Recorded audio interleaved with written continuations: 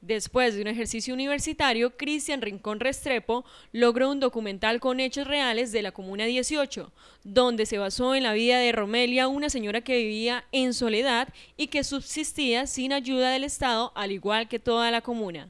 De hacer una investigación de todo lo que son estas comunidades que hay en Cali, digamos que toda la ladera, todo lo que es Siloé. Entonces empiezo la investigación en la Comuna 18 y ahí me doy cuenta cómo han hecho estas comunidades para subsistir, ¿no? Como que les ha tocado literalmente solas, porque son comunidades que han llegado de Cauca, Nariño, y les ha tocado acentuarse, asentamientos territoriales, que aparentemente no le pertenecen a nadie, pero pues sí son del Estado. Ellos llegan, invaden y empiezan a vivir solos. La imagen que le da a Romelia en el documental es de un retrato de Soledad donde representa a todas las comunas que han sido abandonadas por parte del Estado y que poco a poco se desarrollan de forma independiente.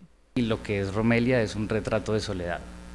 Entonces, en instancia a eso, ¿no? Ver que lo que estamos observando es la vida de una mujer que está totalmente sola y que ha crecido sola, sin apoyo ni del Estado ni de una familia, porque ella nace totalmente sola. Entonces, primordialmente es esa soledad que está marcada en dos partes: una soledad social y una soledad humana, como persona.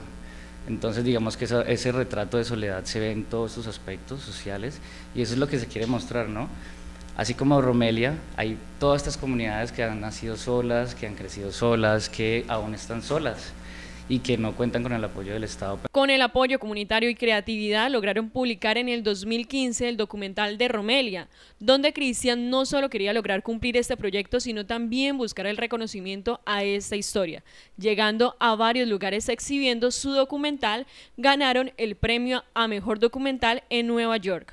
Una distribución responsable. Entonces empezamos en el Festival de Cine de Cali, estuvimos en la sesión Enseña a Ver, luego estuvimos en el Festival Intravenosa, estuvimos en Medellín, estuvimos en Sinestesia Fest, estuvimos en Bogotá Shorts. Cristian continúa con la idea de llegar a muchas personas con su documental. Aclara que no es fácil hacer cine, pero poco a poco puede ir avanzando con estos proyectos.